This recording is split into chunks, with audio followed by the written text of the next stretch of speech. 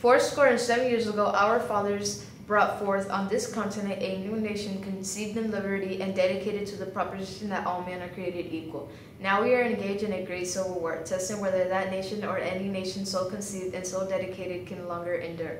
We are met on a great battlefield of the war. We could come to dedicate a portion of that field as a final resting place for those who here gave their lives and that nation might live. It is altogether fitting and proper that we should do this.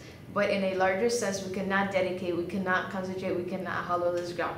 The brave men, living and dead, who struggle here have consecrated it, far above our poor power to add and detract. The world will little nor notes nor longer remember that we say here, but it can never forget that they did it here. It is for us the living rather to be dedicated here to the unfinished work which they who fought here have thus far so nobly advanced. It is rather for us to be here dedicated to a great task remaining before us, that from these honored dead we take increased devotion to the cause for which they here gave the full last measure of devotion, that we here die highly resolved that these dead should not have died in vain, that the government from the people, by the people, for the people should not purchase from the earth.